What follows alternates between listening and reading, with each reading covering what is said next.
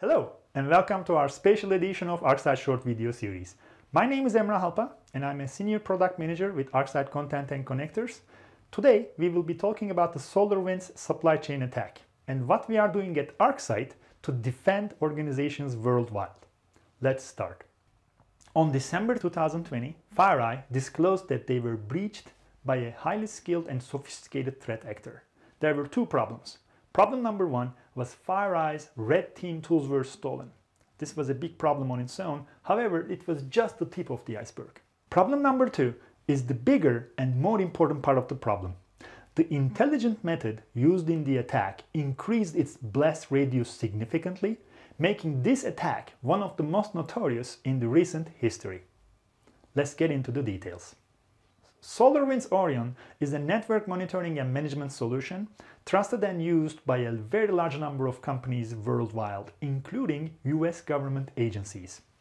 Attackers injected a Trojanized DLL into the auto-updating mechanism of this famous software.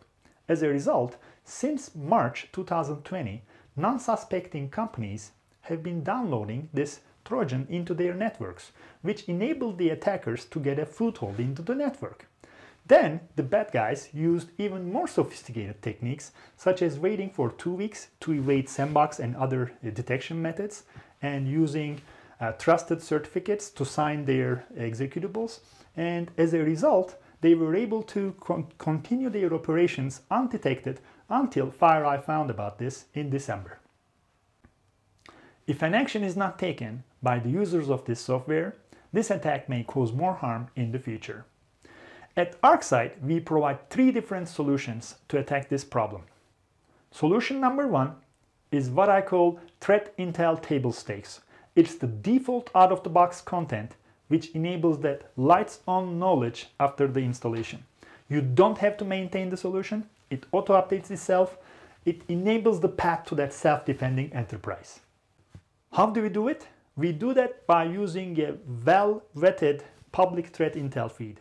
In this case, I'm talking about the crowdsourced CircleMISP threat intel solution, which is maintained and kept up to date meticulously by a global team of cyber warriors. As it's a very responsive solution, we have chosen CircleMISP as our threat intel feed for out-of-the-box deployments. This is especially important for those customers who may not have started their threat intel journey yet. This allows our customers to stay on top of known bad activity in real time.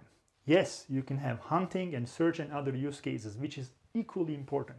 But if you don't get rid of the globally known bad activity in an automated way, regardless of the campaign, regardless of the threat actor, you are probably wasting your time. And that additional time that we give to our ArcSight customers can be used in more hunting activity later. So get rid of the known bad and focus on the unknown later. With this solution, you're simply covered 7/24 automatically on day one of the activity. On day zero, the attack happened, December 13th. 1 day later, ArcSight is intelligent now enough to stop these attacks. We still recommend a second solution on top, which will be more descriptive alerts. It will tell things like, you know what, I just found a SolarWinds attack. I just found a suspicious communication to a SolarWinds bad domain. Well, for that, we have a package as well that is available on our marketplace. It's a specifically crafted package with filters, dashboards, rules, and other correlation logic so that you can enable your SOC to be more responsive to these attacks as well. Our third solution is based on our ArcSight community page. This page exists for our customers and partners and internal ArcSight engineers to upload their content. In this case, it was one of our senior architects, Pawan Raja, who uploaded a specific package based on FireEye's GitHub-enabled content. He picked those 2,000 plus attributes, including the Sunburst activity, including the red team tool activity, and he made a package out of it, which is available for download from our community pages as well. So in the description of this video, you will find all those links to what I just described. So that ends our video today.